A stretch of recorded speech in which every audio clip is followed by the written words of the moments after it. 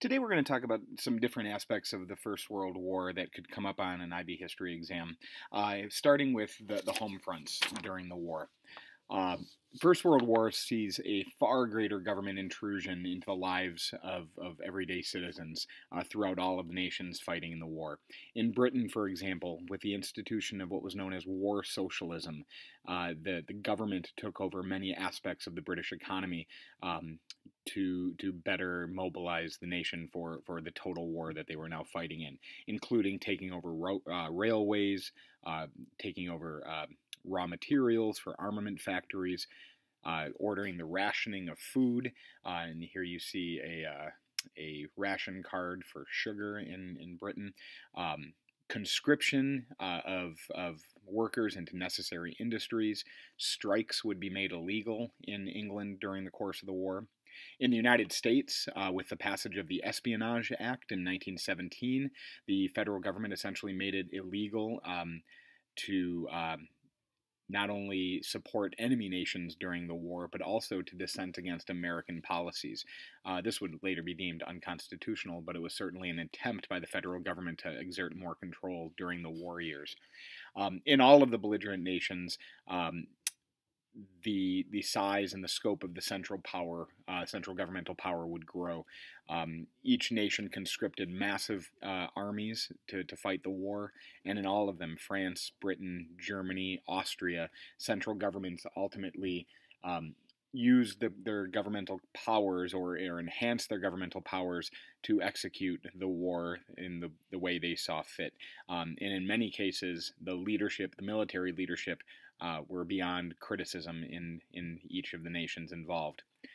Nations also spent government money and put a lot of effort towards a propaganda drive, whether it be to drive countries like America into the war, for example, if you were the British, or to garner more support from your home front for fighting the war. Or to convince your citizens that the war was worth fighting as it dragged on, not just through months but years. And here we see a couple instances where Germans are being dehumanized by American propaganda during the war. You can also see in this poster on the right the push to sell Liberty bonds. The U.S. federal government raised money for the war with the selling of Liberty bonds. These are essentially savings bonds that could be purchased by American citizens in order to fund the war effort, and that promised a small percentage interest in return following the war. It's also important to note during the war that with the massive need for men on the battlefield, there were openings in the workforce for women where there previously weren't. And here we see a photo of women working in a factory, and this would be seen not only in Britain and in France, but also stretching into the United States. This would have a tremendous impact on the suffrage movement following the war.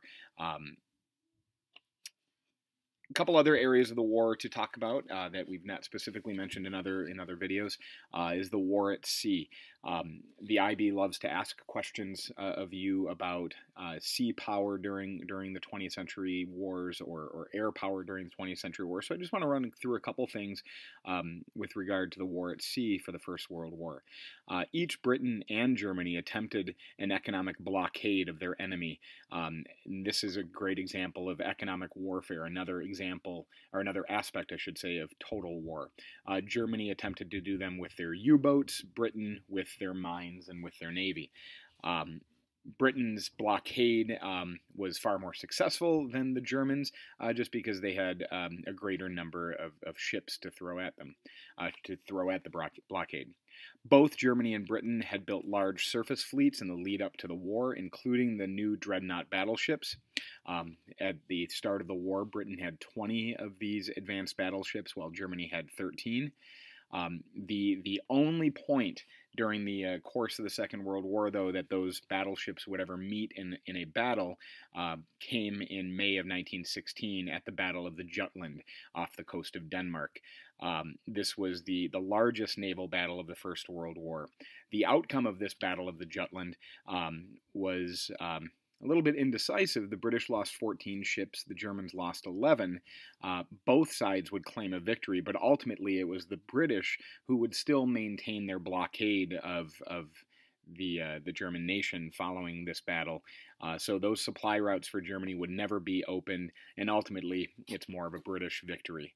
But overall, the surface fleets played a relatively small role in the course of the war. Far greater would be the use of the U-boats of Germany. These could, of course, skirt under the British blockade and cause problems for Allied merchant vessels. German U-boats were much more effective, but we have to remember that it was the U-boats that in part led to American entry in the war, as we talked about in the last video. As the war dragged on, Allied shipping started to employ what was known as the convoy system, where merchant ships would be escorted by a convoy of warships, and this would ultimately neutralize the impact of the U-boats.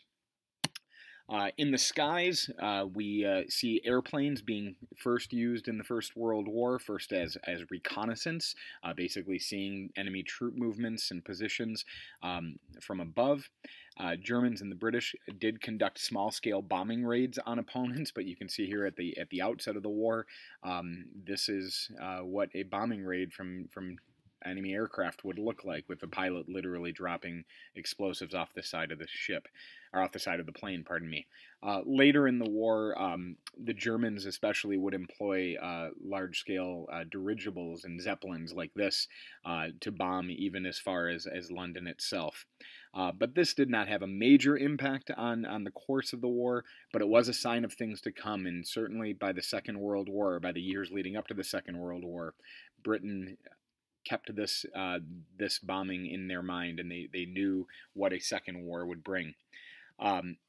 More famous from First World War air power is the dogfight, where fighter aces from various countries would become war heroes and become crucial in the propaganda fight. For example, the German Baron von Richthofen, the Red Baron, and an American pilot named Eddie Rickenbacker. These pilots became national heroes and were used by the propaganda arms of their nations. But ultimately, air power did not really have a major factor on the outcome of the war. Other technologies during the First World War need to be mentioned. We've got tanks, developed initially by the British to traverse the no man's land between the trench lines. First seeing action at the Battle of the Somme on the Western Front, but the tank did not break through the enemy trenches and ultimately had little impact on the outcome. Oftentimes the tanks would break down or be trapped in the shell craters in no man's land and not actually be able to make it all the way through. Another new technology of the First World War is the flamethrower, developed in Germany and first used in World War I. It could neutralize enemy troops in trenches without ultimately destroying the trenches. And this was important because as the front lines would advance, as the Germans, for example, might push forward and defeat the French or the British initial lines of trenches, the Germans would simply now occupy those new trenches. This was not possible if they were simply destroyed by artillery. Flamethrowers ultimately did not prove to be a great difference maker. Another new technology of the First World War that's already been mentioned is the use of poison gas, used by both sides, but first deployed successfully by the Germans at the Battle of Ypres in 1915. But soon after the development of poison gas, as you can see in this photo here, enemies or soldiers would use gas masks to defend against the poison gases. So this, again, was not necessarily a deal breaker in the course of the war. A technology that existed long before the First World War, or at least certainly in the decades before the First World War, but would see its greatest use in this war, is the machine gun. This would be a tremendous defensive weapon for all sides, and ultimately it is what caused the stalemate and the tremendous destruction on the Western Front. Also, as the war developed, tracer bullets would be developed for these machine guns, where the every fifth round, for example, might be a tracer round, where the gunner could see actually where his bullets are being targeted, rather than just firing blindly ahead. Connecting machine guns to airplanes was an important development during the First World War. In the earliest days of the First World War, machine gunners sat at the tail of an airplane, but this was also often dangerous as they could run the risk of shooting their own planes. Eventually, it was attempted to mount machine guns on the front of planes. This was a problem, though, with machine guns with the bullets possibly hitting the propellers of the airplanes and damaging the propellers, or even ricocheting back and killing the pilot himself. This was attempted to originally be solved by just putting more metal onto the propellers to protect them, but that certainly did not help the pilots from ricochets. Eventually, the French developed an interrupter gear that allowed machine guns to be placed on the nose of airplanes and fired between the propeller blades as the propellers would spin. This technology certainly would enhance the air fighting that was taking place. But, of course, as soon as a French plane with an interrupter gear is shot down and the Germans can get their eyes on it, they will have that same technology. On the open seas, some technologies to note. The use of depth charges. A depth charge is essentially an underwater bomb that can be set to explode at a certain depth within the ocean. These were used to attempt to target submarines underwater. And finally, in order to find those submarines, the hydrophone was developed. These are essentially underwater microphones that were used to listen for submarines.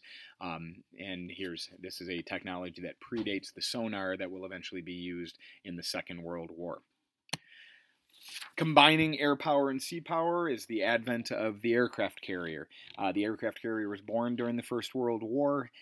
It's going to have some limited use, but it will make its arrival on the war scene during this conflict. So there you have it, a number of new technologies and some realities of the home fronts during the First World War. And we will talk to you very soon.